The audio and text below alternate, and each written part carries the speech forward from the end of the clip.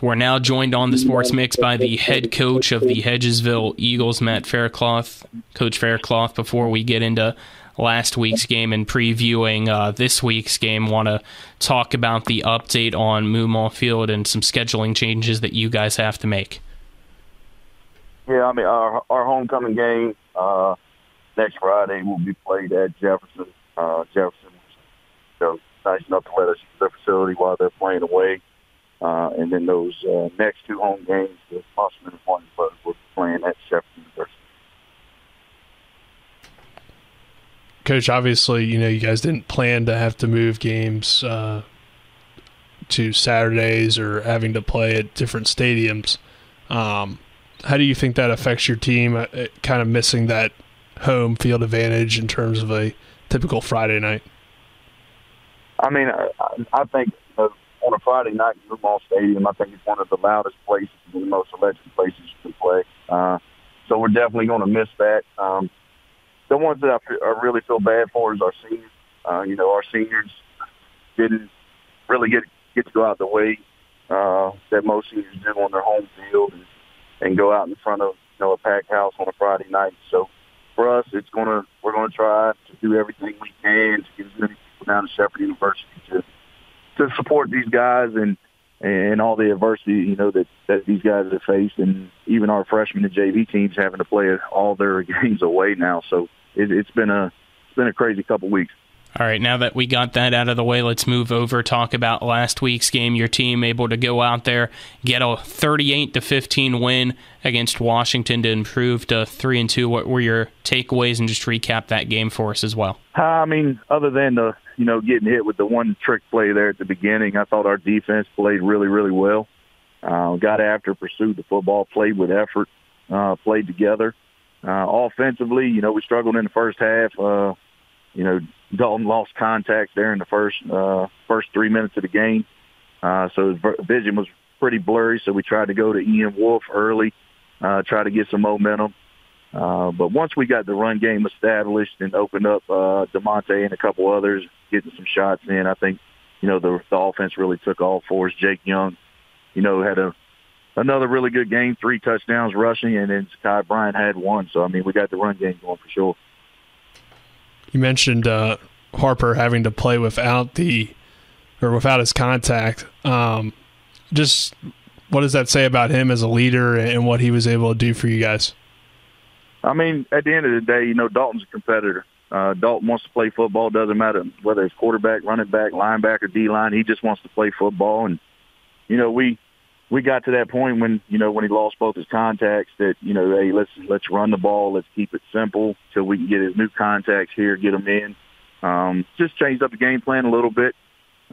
Just put it on the defense to keep it, within striking distance until we got everything rolling.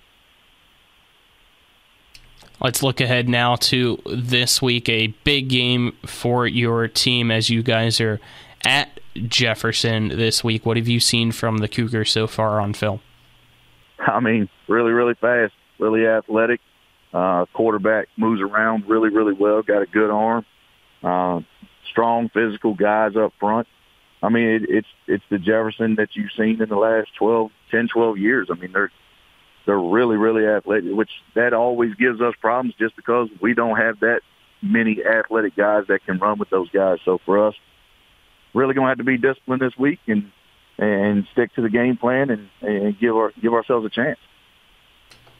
Coach, back to last week's game just for a second here. You guys come out of the second half and go with the onside kick. What went into that decision? Well, I mean, if you keep track of what we've been doing, I mean, the statistics show you get the onside kick back more than the other team recovers it. So for us, it's just taking advantage, trying to get extra possessions, keep the ball out of their hands, and I mean, it worked out for us. I mean, we've been doing it pretty much all season. We're adding some new wrinkles to it now, but at the end of the day, I know everybody's like, well, why would you give up short field? Well, I'll give up a little bit of short field if I can get the ball back. Coach, back to my question about the focus on this week's game. You mentioned trying to contain Harridge. What goes into trying to accomplish that this week? What might be the strategy to not only contain him, but also limit Keyshawn Robinson, too, offensively? Well, I mean, you know, you got Keyshawn, you got Roper, you got Wallace, you got Delgado. I mean, and Rockwell. I mean, you got guys down there that across the board are extremely athletic, and then you got a quarterback that can throw and run. So for us, it's, you know, trying to keep him in the pocket as much as possible, trying to make him, you know, hit spots, hit windows, and try to keep Keyshawn from getting free releases. But at the end of the day, they're moving him around a lot, running back, wing, inside, outside. So, you know, just making sure that he understands we got to know where he's at all times, and got to understand that, you know, Keyshawn and the quarterback ain't the only ones they have, because they got some really, really good athletes down there. Coach, you had mentioned a few weeks ago heading into that Hoover game, you had some injuries, still had some last week. How's your team looking from a health perspective? I mean, about as healthy as we can be. I mean, we lost some guys, you know, with the injury last week in that game with DeMonte. You know, that's up in the air. And, you know, then we got Zakai hurt his ankle in that game. Jake's shoulder banged up. I mean, but at the end of the day, this is football, and we know at this point in the season, you know, you're going to have some banged up guys. For us, it's, you know, finding that next guy mentality, and at the end of the day, we're going to line up and go play football. Coach, at the halfway point in the season now, your team's sitting at 3-2. When we talked at the beginning of the season after last year getting to the playoffs for the first time in a few years, you said the expectation now is playoffs. It's not playoffs or bust. The expectation is playoffs, and wanting to get maybe even a home playoff game. Sitting at 3-2, how do you keep those goals achievable in your program? Well, I mean, the biggest thing is for the rest of the season for us, I mean, every Friday night's a playoff game. We play in a tough conference. You know, we got Jefferson this week, and we get Liberty, who's winning games in Maryland. We still have Musselman, Martinsburg, and Spring Mill. So it doesn't get any easier for us for sure.